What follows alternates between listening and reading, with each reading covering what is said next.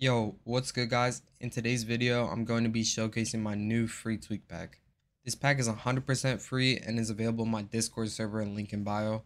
This pack will boost your FPS, decrease input delay, and increase system latency. It does this by freeing up system resources and better focusing them on gaming needs. If this pack helps you out at all, I recommend checking out my paid tweaks available at risentweaks.com. With that said, let's get into the tweak. Go to Free Tweaks and download Risen Free Tweak V4. You can click on this virus total if you're suspicious that it's a virus or anything. You can see it has 0 detections. Then drag the file to your desktop and extract it. Open the file and go to Do First. Double click Disable UAC, hit Yes and OK. This is completely optional and doesn't give you any performance benefit. It's just to get rid of the annoying pop-up I just flashed on screen.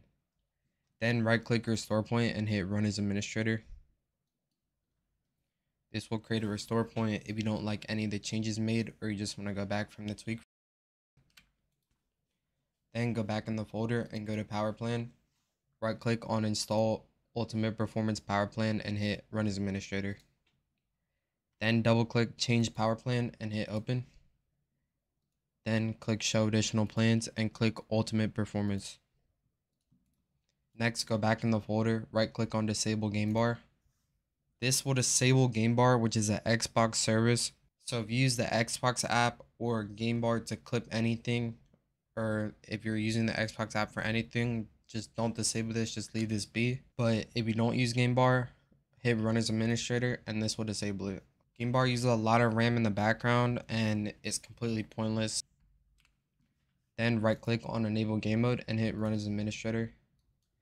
This enables game mode, which I recommend everyone to do. Game mode just focuses your system resources for gaming rather than other stuff like background processes as you're playing. Then right click Fortnite High Priority and hit Run as Administrator. This will make your Fortnite always be in a high priority affinity and it will always make it to where Fortnite is using more CPU usage than background applications. Once you've done that, restart your PC so you can see the changes take effect. If this helped you out in any way, check out my paid tweaks available at risentweaks.com and leave a vouch in the comment section. My next free tweak will be released at 12,000 Discord members, so make sure to join the Discord down below if you haven't already. If you don't have any money, make sure to stay in the Discord because we host weekly custom games for free tweaks and products. Thanks for watching the video. I hope this helped you out.